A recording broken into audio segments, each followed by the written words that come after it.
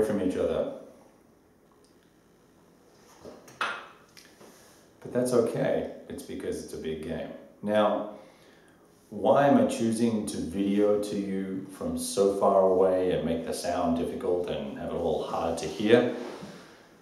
It's because I want to share with you the enormity of the task and the stupidity of the task and the lack of foresight, planning and vision that I have.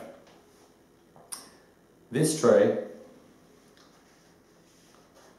full of counters with counters all over the edges and all piled up, was so well organized, or so I thought.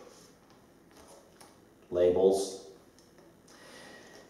But when you're trying to find one or two particular counters of a particular type out of, let's call it 500 counters, let's be conservative. It's probably 1,000, but let's call it 750. That can take a while if you haven't individually labeled exactly where they are.